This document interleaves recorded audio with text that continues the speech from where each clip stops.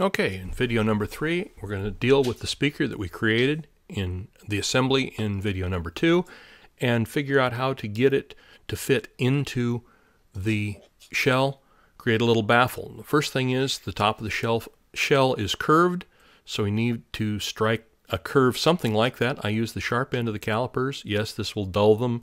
If need be, I'll use 2 different sets of calipers, one to do the abuse this way and one to work that way. Now you can see the line on the plastic.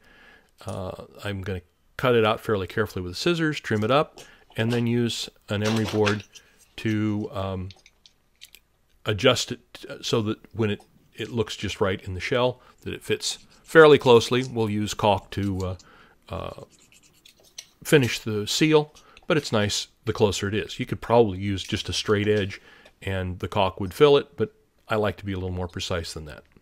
Now we'll duplicate this with a second piece of plastic. Use the one as a form to cut out the second one, and file it till with the emery board until it looks just right. Clean it up a little bit. Make sure that it's all good.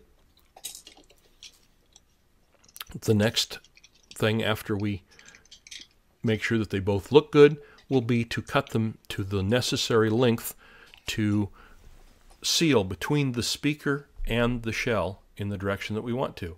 We'll figure out just exactly how much we want to have protrude down there, then use the scissors just to make a little mark, just a little nip in the plastic so we know how far it is. If you're only doing one, you can just cut it. If you're doing multiples, you might want to set the fence so that you can repeat the dimension. Here we check out the one that we cut works for us. Now I'm going to use the piece that I've already cut to set the fence and duplicate the second one. Do it either way, whatever works for you.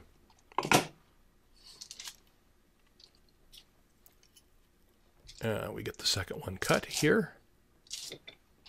There you go. And now we glue them onto the speaker. I've tried using some sort of tooling to do this, and I find out that the best thing to do is just to hold it and drop a drop of MEK on it. It sets up fairly quickly, and when you're done, you see how well this will fit right into the shell.